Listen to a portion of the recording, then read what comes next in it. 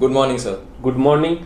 So Jayavardhan, why did you join Merchant Navy? Sir, my uncle is in Merchant Navy, and I always used to interact with him on a daily basis whenever he used to come back from his sailing period, and he always used to tell me that what work he used to do on ship and what is his daily routine on board. So I also had a very practical idea about what kind of job I will be doing on ship, and since he was also from the marine engineering background, he was a second engineer.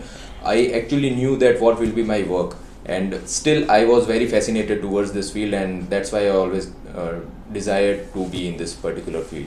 Okay. Can you tell me what are your short-term goals which can add value to our company? Yes, sir. My short-term goal is that I want to join as a junior engineer in my first sailing, and once I join as a junior engineer, I want to learn a lot on my first contract. And once I learn the basic things about working on board, I want to help the other people who are there with me on their day-to-day work, and I also want to keep on learning. And after that, I want to clear my class 4 exam and become a fourth engineer and provide a lot of value for your company. So now let's move towards the technical questions. Yes, sir. So Jayavardhan, let us assume that the boiler pressure is continuously rising and the safety valve is not lifting. Is there any manual provision given attached to the boiler so that you can manually release the pressure inside the boiler? And now let's assume that the high pressure cutout is also not working. So your ship is in danger position, you have to manually release the pressure. Is there any provision given? Sir, we have two safety valves. Yes, we have two safety valves on the boiler, and let us assume both are not lifting at a particular pressure. Then, sir, we have a easing gear, and with the help of easing gear, we can manually release the boiler pressure. Very good. We have a easy gear attached to the safety valve so that Yes, you sir. can manually release the pressure. Very good. So now tell me, what are the different safeties on the boiler gauge glass?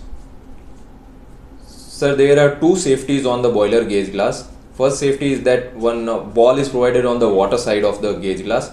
It is for the precaution so that even if the gauge glass bursts, the water inside the hot water inside the boiler shall not come out. This ball will stop the hot water from the boiler from coming out and splashing onto the people which are standing next to the boiler. The second precaution is that all the handles of the drain valve of water side and of the steam side, they are always open in the downward position. They are open in the downward position, or they are always kept in the downward position, or whenever you want to do the boiler gauge glass blow down, so you put it into the horizontal space. Sorry, sir, I forgot about it. I have recalled it now.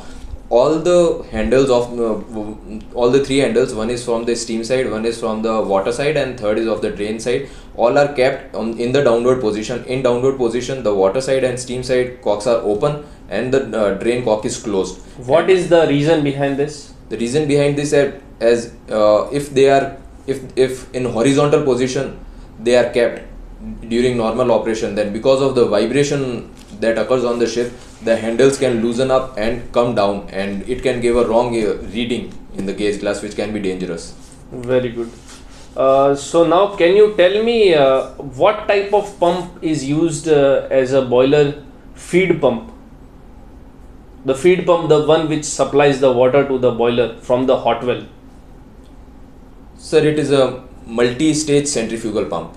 Okay, Jayavardhan, your interview finished here. Thank you so much, sir.